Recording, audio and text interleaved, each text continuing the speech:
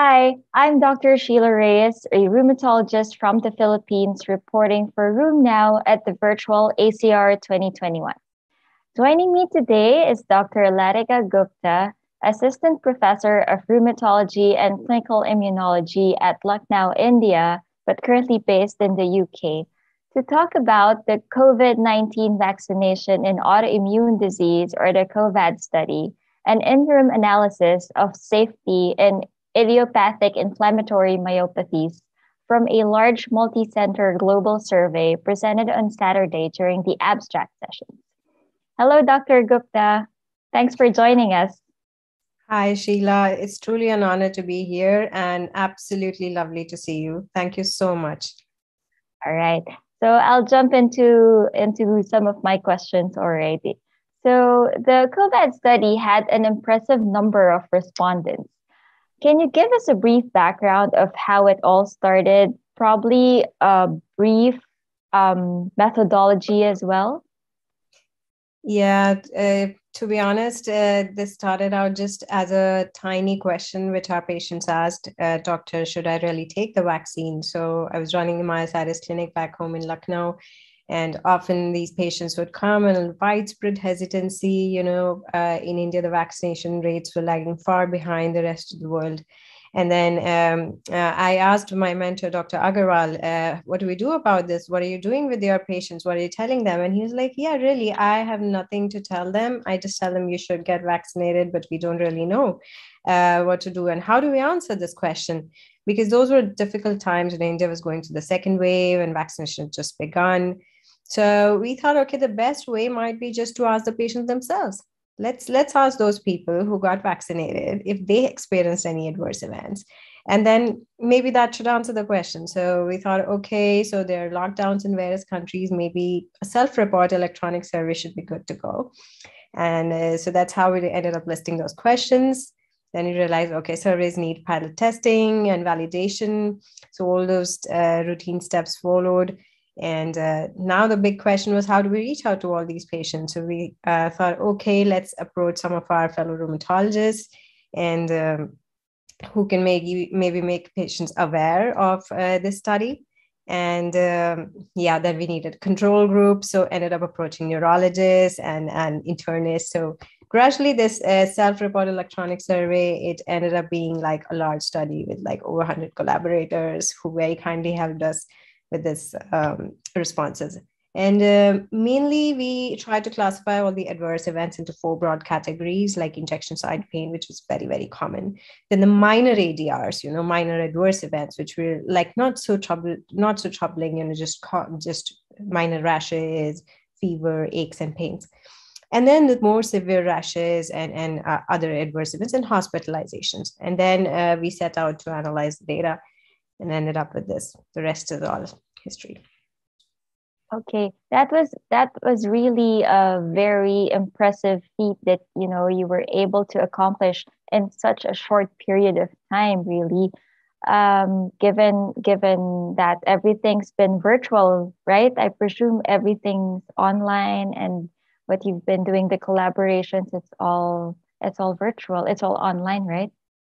Yeah, I think it really testifies to the true power of social media and how connected we are as a world. Yeah, rheumatologists around the world, all coming together, and these patient support groups, I think they're truly powerful in terms of the change they can bring to their own lives by now helping with research in real time and all that data. So this study really is the best example of that. Yeah, good. So, could you kindly share some of the significant findings that was seen in your study? Yes, so I wouldn't want to miss anything. So let me quickly pull out my slides. And yes, so for this ACR abstract, we had analyzed the complete responses from patients, because I'm wearing complete responses. So around nearly 10,000 responses, and of these, nearly 1,200 were myositis patients and 4,000 being comparators, that is autoimmune diseases, and over 5,000 healthy controls. So our patient population was distributed all around the world, but the largest number of respondents were from the United States, UK, India, Mexico, and Turkey. So And most of the myositis patients were based out of the United States. Dermatomyositis was the most common type, and 69% were fully vaccinated. And Pfizer emerged as the most common type of vaccine taken. Nearly 40% had taken Pfizer. And then there was AstraZeneca and its version Covishield put together. So we found that minor adverse events, they were fairly common. So as we would expect, like nearly 75% patients and also healthy controls experienced minor ADRs. But severe adverse events, the major adverse events put together, they were seen in 5%. But hospitalizations were rare to the tune of like 0.6%. And then we set out to analyze the various groups, that is myositis, autoimmune disease, and healthy control. So there were trends to increase adverse events, particularly the major ADRs and hospitalizations in IIM. But then we weren't sure because, there's so much heterogeneity within myositis. Yeah. And then we have like difference in, the age profile, gender distribution, type of vaccine taken, region. So we tried to conduct an adjusted analysis accounting for these factors, also the underlying immunosuppression. And after that, the only difference which actually remained was rashes. So myositis patients are only predisposed to more rashes, but then, even in general, myositis is predisposed to rashes, and dermatomyositis is the most common type in our group. So we do expect that somewhere. And it was interesting to see actually that there was some difference in between dermatomyositis and IBM.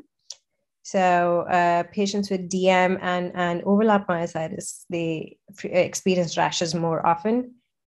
And IBM, most of the adverse events were actually less common. So this is, akin to what we would expect based on disease pathogenesis as well, and the patient profile in general. Mm-hmm. So yeah, overall, if you were to ask me, I'd say that vaccination would appear to be rather safe in these patients. The absolute risk of major adverse events, it's not very large. And hospitalizations are rare, just like 0.6%.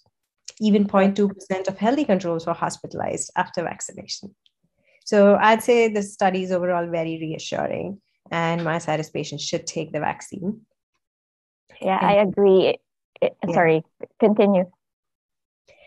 No, please go ahead. Okay. So yeah, I agree that it's very reassuring, and at least this time you would, if a myositis patient would ask if vaccination is safe, then you would be more confident in giving more evidence that it is, right? So in relation to that, what do you think? Because your results have been really important as well. So what do you think will be the significance or the impact of these findings in improving the management of patients with IIM? So I think this study only answers part of the question because we looked at the short-term adverse events, really. This was 7-day adverse events. But I'd be more interested in knowing, whether these patients actually develop flares after vaccination and what are the long-term outcomes. So we do hope to address those questions. And so we would be conducting another survey soon, which would look at the long-term adverse events after vaccination. We have captured the physical function of most of these patients at the first visit, the first response. And we hope to look at their physical function at 6 months after the vaccination. That will truly answer, because there are some concerns being raised, but, there have been several reports. We've seen case reports. I've seen flares in my own patients at times. We don't know really. We need systematic studies to know if these were actually triggered by vaccination or just in general. But there have been reports of even post-COVID myositis, like flares. And so to this effect, we were really curious to, dig deeper and understand what is really happening there. So we did conduct another study as well on a different database.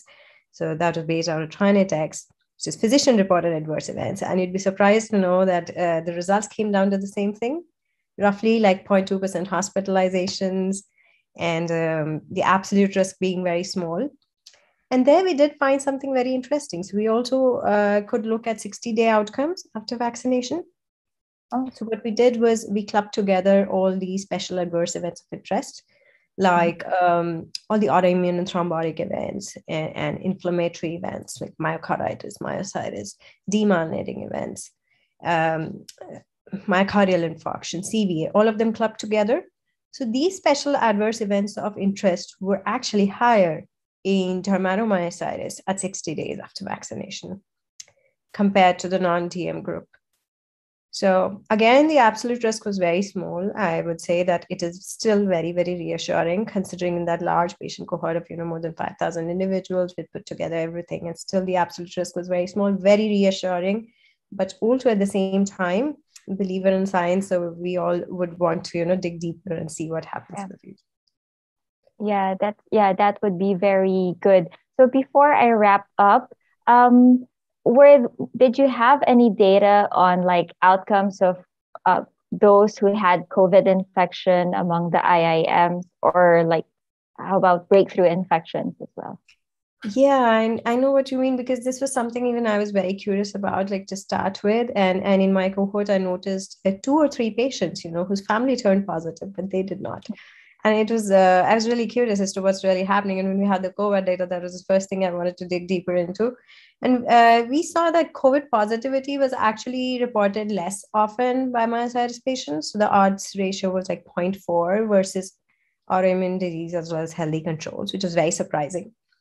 Now, we looked at symptom profile, which was largely similar, but the hospitalizations and oxygen requirement was actually higher, more frequent. So it seems like the symptoms and maybe even COVID positivity, it might be sometimes, may not emerge early on because of immunosuppression, because when we adjusted for glucocorticoid exposure, then there was actually no difference. Okay. So yeah, they're exposed to high doses of steroids and probably the symptoms are masked. And we also identified certain groups which were associated with worse outcomes. So particularly patients who had either underlying interstitial lung disease or men, African Americans, and and also those who were on steroids and immunosuppressants. So yeah, they had high risk of severe COVID as well as sepsis. Mm-hmm. Okay, so we're looking forward to the additional results of the new phase, I guess, of your study, which we'll be recruiting soon, right? Okay. So we're really looking forward to that. Probably in the next year's ACR, that would be another abstract session presentation. Yeah, hopefully before that. Hopefully before that. Okay, so this has been a very engaging discussion. And again, I would like to thank Dr. Latika Gupta for sharing her time with us. Latika, I hope we get to see you again and here at Room Now. Yes, thanks, Sheila. Lovely meeting you. All right. So once again, I'm Sheila Reyes. Follow me on Twitter at Rumarampa and tune in to roomnow.com for more coverage of the ACR Convergence 2021. Thank you.